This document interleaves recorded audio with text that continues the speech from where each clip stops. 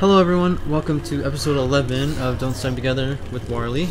Last episode we ran about, got some twigs and stuff. As you can see our, I don't know why that equips. Our, oh, it equips when you drop it, that's weird. Our grass and twig supply is up again. If you also notice, we're wearing the tam.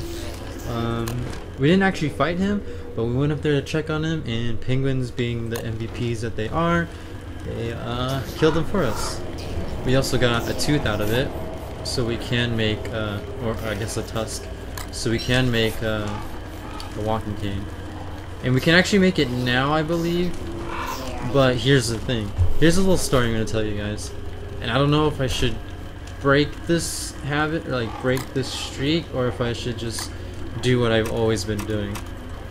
But let me find the walking cane first. Actually, we're not even in the right tab. I'm pretty sure it's survival. Up, maybe? Is it really tools? Where are you? Or is it dress? No, it's dress. We got the bottom, right here. The walking cane. We can actually make it now. But here's a little story I'm going to tell you before I do it.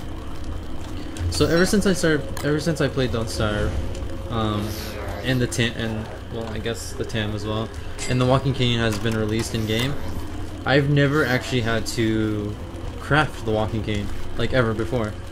And I've used the walking cane like a lot because the walking cane is like god tier. But ever since it was released, I've never had to craft it. I've always either found it, or since I spent most of my hours in Don't Starve Together, I've always had a kilo crafted for me. So I've never actually like crafted a walking cane with like my bare hands, like actually unlock the recipe, unless it was like, you know, via blueprint. But at the same time, like, I've never actually made that. And so in my single player world, what I've been doing is whenever I get the walrus tusk, instead of making it, what I do is I take the items that it uses. So for example, 2 gold, 1 tusk, and 4 twigs. I take those items and I basically throw them away. And by that I mean, if there's like not an eye plant that I can feed like these items to, I'll go to like a corner, so like probably this one up here. You can't see my mouse, but you see where that boulder is? Right up there in that little corner, I would ditch the items and never touch them ever again. And then I would just spawn in a walking cane, because I have over like 200 hours of Don't Starve, and not once have I had to create, you know, a walking cane. So question is, should I still do that on, you know, the actual LP world, or should I finally break my streak? I don't know. I could wait to upload this for you guys, but the way I have to do these is that I have to do them all one big session, you know. So I would have to go like the next couple episodes without having a walking cane, even though we can craft it right now. But I think as of right now, what I'm gonna do is I am going to do it the way that I've always been doing it, which is take the items and throw them away, and I'm gonna spawn one in. Alright? If for some odd reason people hate the fact that I do that, I will go pick up those items, craft it with my bare hands, and physically try and delete the walking cane. So instead of just throwing it, you know, placing the walking cane, you know, at the edge of the world, I will like see if I can have a command to actually, you know, delete it. And we can actually create, what do you call it? Runner's helmet. So wait, do we have one already? Before I create, it doesn't look like we have a farmer's hat, whatever it's called, straw hat. So let us make this. That used up my gold over here, so we'll do that. Hooray! We got a runner's helmet. So basically, I'm gonna take these items. So it's 4 gold, or 2 gold, 1 tusk, and 4 twigs. I will show you the recipe again, for those who don't believe me. I'm gonna take these items, gonna go up here, and I am going to basically just leave them up here. until we get an eye plant that spawns, you know, because the eye plant will actually eat the items and will actually delete them if they hold on to the items for too long. So there it is. There's my items. They will stay there forever unless you guys want me to craft it the real way instead of hacking it in. But basically, we want to open up the console.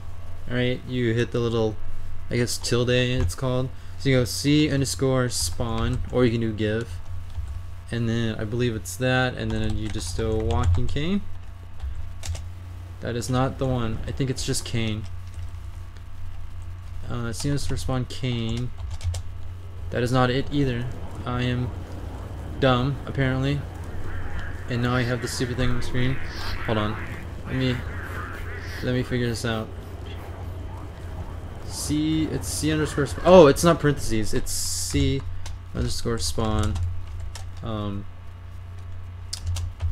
That's what it is. Is it cane still?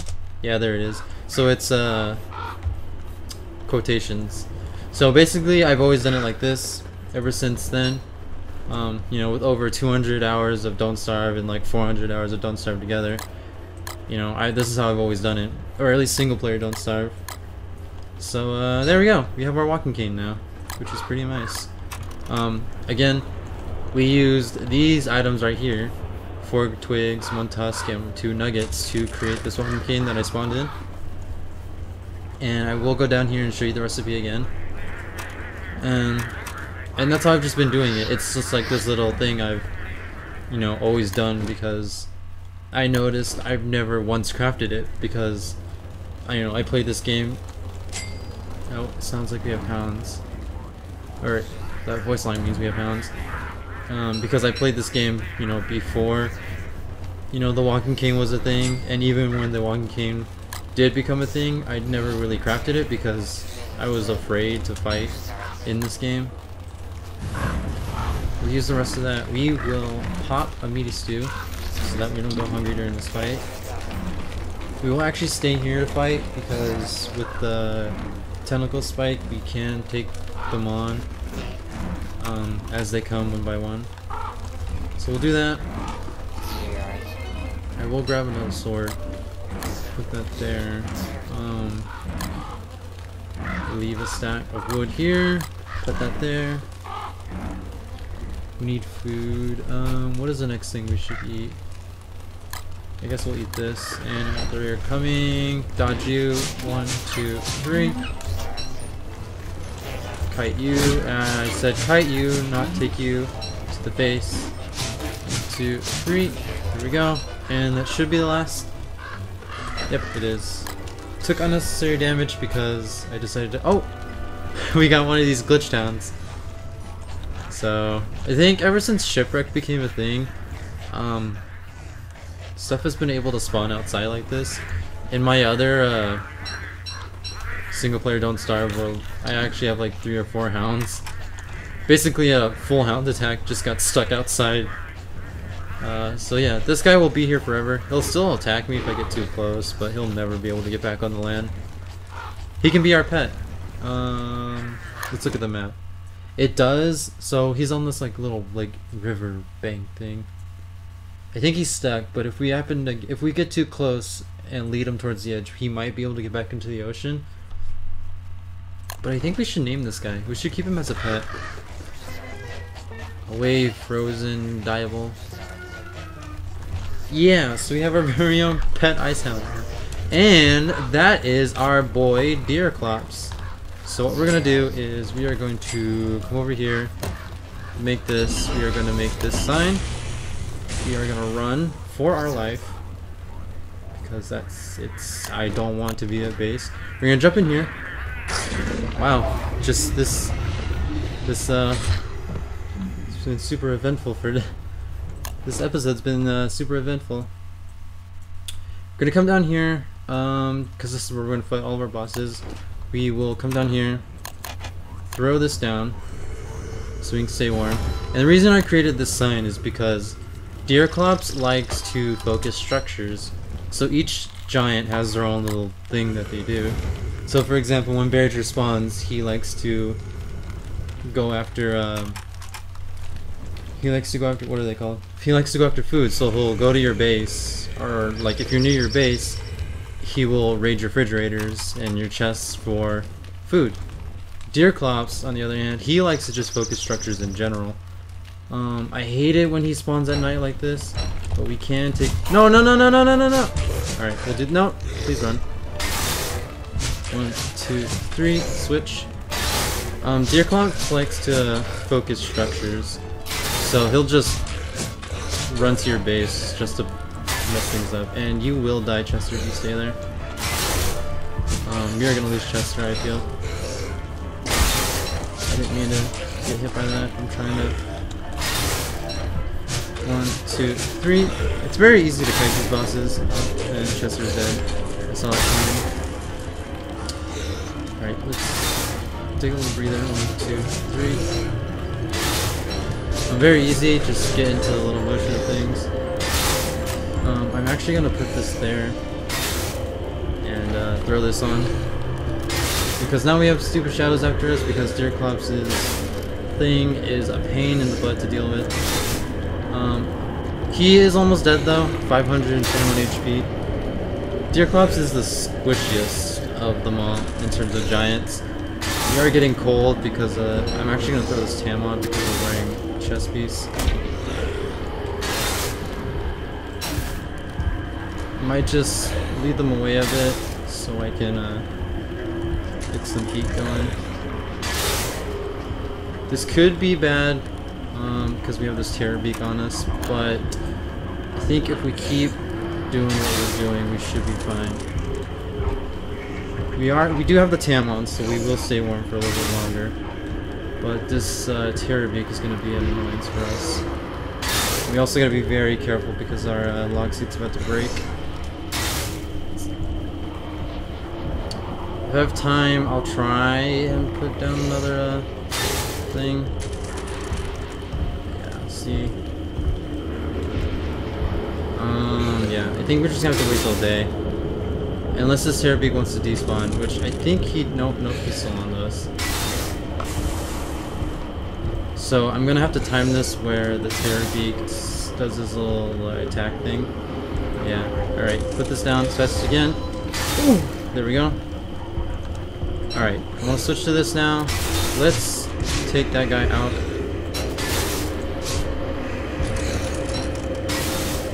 Don't want to get attacked by... Oh god, there's 2 terror beaks. Are you serious?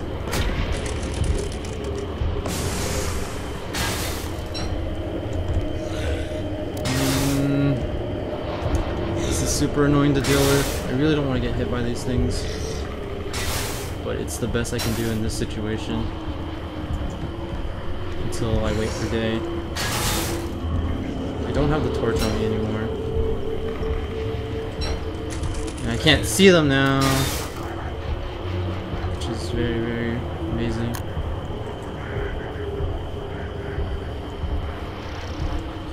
The only thing frustrating about this is that I have these 2 terror beaks after me.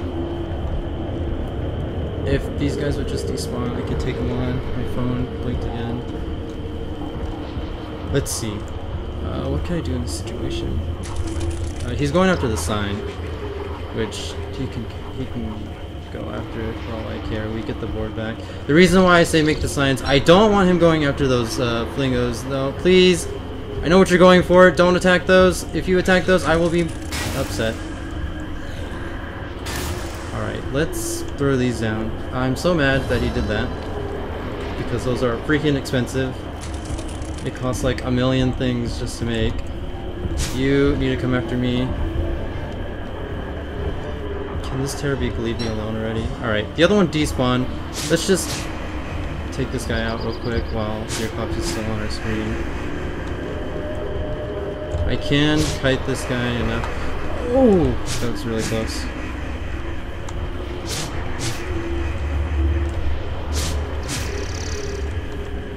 Alright. We're gonna have to remake those. Alright. Before I forget, let's just do this.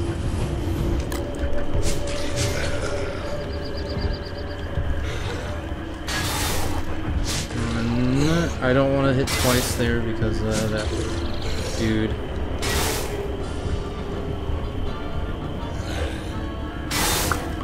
I just want this crawling horde to get away.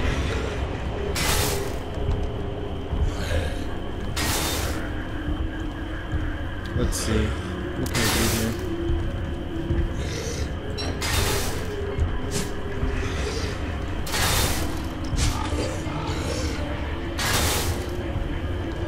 I hate how they're synced up because this guy will... Nope.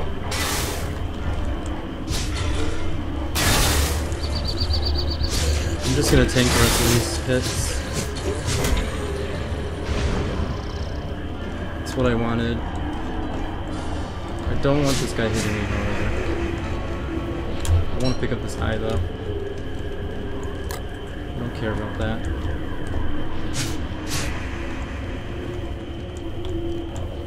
Come on. Just die already. Finish you off, because I have no need for you. I will throw on the TAM now. Because we need it. Give me my backpack. Where are you? Super upset that he went after the dude, whatever. Where's my backpack? It's above me. Really mad that he went after those endothermic fire pits because they're freaking expensive to make. But it's kind of what happens. I will throw on the helmet to fight this guy because I don't want to accidentally get hit by him. Because he will one-shot us. Yeah, see, if something like that happens. I don't know what that noise is. It sounds like D-fly. I don't like it. But it's just the sound of these shadows are making. There we go. Alright, we are back to being sane. Not the cleanest fight because we got Terror Beaks to spawn, which is super annoying, but oh well, fight's a fight. We got the drop, that's all that matters. Gonna see if I can get this stuff going again. I do want to put this sign back. So the reason why I make the sign is because when the sign gets destroyed, it drops a board, and it takes one board to make it. So whether the sign gets destroyed or not, you get the board back. And the only reason why I did that was because I didn't want Deerclops to go after these things, which are super expensive. And now that you destroy them, you destroy both of them, which means I can only make one back in return. Oh, but I do have... Ooh, that's right, I do have the other one. I do have one pre-crafted. I don't want to stand so close to that though. So we'll do that. Let's see if we can get these lined up again. I don't want to stand so close because I don't want to freeze. Alright, so you get in a line like that and then you just move it as close as you can. As close as you can. That should be fine. So that should work now. Upset that he broke it because they're really expensive to make. But again, it is what it is. I'm gonna do this because we need to get warm. And I didn't mean to do that, which is gonna probably catch that piece of grass on fire. Or not. So we got the eye, which is pretty amazing. We can make the umbrella now, which is gonna be good for winter. Or not winter, spring. Let's eat that. And get... Oh, hi Chester! Throw that up there because I don't want that to accidentally get eaten. Put you over there. Put you there, put you there. You go here. I'm actually going to put the eye down there so I don't accidentally click on it. Health is really, really low, but it shouldn't be a problem if we go and make some pierogies and whatnot. But yeah, there's our Deerclops fight. Wasn't the cleanest. They are pretty easy. It's just you really gotta it's all about timing and being patient. I was in a sticky situation there where I almost froze to death and I had to deal with 2 Terror Beaks. But like I said, if you're patient enough, things will come back around sooner or later. So like, instead of trying to like, you know, take on the 2 Terror Beaks plus Deerclops, I waited out the Terror Beaks until they despawned, or at least one of them did, so I could take out one. I tanked the Curling Horror and Deerclops because Deerclops you can actually tank pretty well if you're standing next to a campfire. Yeah, Deerclops is probably one of the only tanks you should, or not tanks, one of the only giants you should tank. As you know, Bearger will knock the weapon out of your hand, and what else? Moosey hits pretty hard. I'm getting frame drops. I'm sorry if you're seeing this. Don't Starve likes to freak out when you go insane and stuff like that. Yeah. And my frames are dropping pretty bad. I know in episode 8, I believe towards the end, there was a big ugly lagged frame rate thing. I didn't realize that happened until the end. I wasn't feeling anything, so it must have just been something in my recording that did that, but it ended after a couple minutes, like a minute or two. But yeah, pretty exciting episode. We had Deerclops, we had the Hound, we got our pet Hound over there, which we got a name. Somebody come up with a name. Whatever the best name is, we'll call him that. He's an Ice Hound, and he's blue, which is pretty nice. What else have we did today? Oh yeah, we got our walking cane, and we got our tam, which is pretty nice. Again, I did spawn this one in, but I did leave the ingredients on the ground over there, so if you still consider this cheating, I will get rid of this walking cane and craft it with my bare hands. But like I said before, the only reason I do it like this is because in all my time of playing Don't Starve, I've never actually crafted one before. I've always found the set piece. Like, I've always either found the set piece or like I said, somebody else crafted it for me in Don't Starve Together, and I've never actually done it myself. So that's the only reason I do it to this day, and I've always been doing it like that. And again, to keep it fair, I throw away the ingredients used to make it, which I will show once again when we get there, because I don't think I did that. But yeah, 5-number refill, pretty good. That is 1 dark sword actually, if we start making our way to dark swords. And I am still getting frame issues because of Don't Starve being weird with going insane and whatnot. So yeah, hopefully it doesn't look too bad in the video. I'm definitely feeling it right now, 25, 30-ish frames. Because of that, I think I'm gonna end the episode early again. I don't want the episodes to look ugly like this. So yeah, let's just light this real quick. Ooh, it's so bad right now. I feel it. And it's not like just my computer. I don't want to say Don't Starve is like not an optimized game, but it's like the whole shipwreck dealio just turns everything wonky, I guess. But yeah, anyways, there's our pet Ice Hound over there. Give him a name, I guess, so we can name him. There was our Deerclops kill for the winter. We got our tam, blah blah blah. I don't even think we got our tam this episode. We got our walking cane this episode. But yeah, like I said, thank you guys so much for watching, and I'll catch you in the next one. Goodbye.